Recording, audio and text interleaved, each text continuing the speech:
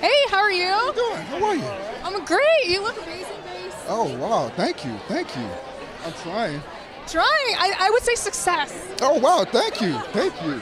Now, you're in Agents of S.H.I.E.L.D., part of the Marvel, TV universe. Yeah. What's your favorite part of being part of, that family? It's great to be part of the Marvel Universe. Just because, look, I'll just tell you like this.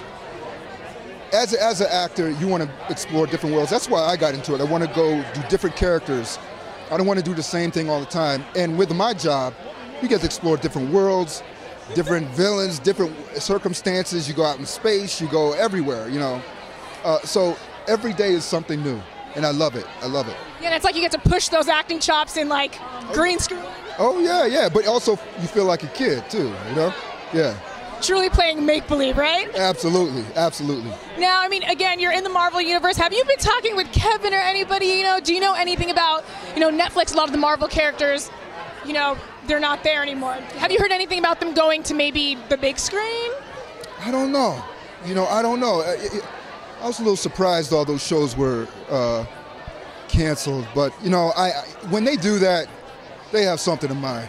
They're just not telling us. Yeah. So. Or are you just not telling me? Oh, no. I wish I knew. Because I like those shows, but I have no idea what's going on. Yeah. And all I know is I'm not in those shows, and I should be in some. Okay, crossover. We're going to manifest. We're going to put it out into the Marvel Universe. Let's do it. Put it out into the Marvel Universe. Now, we're here at Captain Marvel, first female-led film.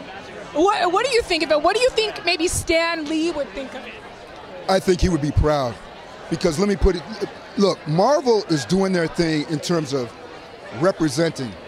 Last year we had Black Panther representing people of color, and now they have a woman who is possibly the strongest, most powerful hero in the Marvel Universe. And it's about time, and I love what they're doing. And I hope this kicks the door open and it just keeps going on.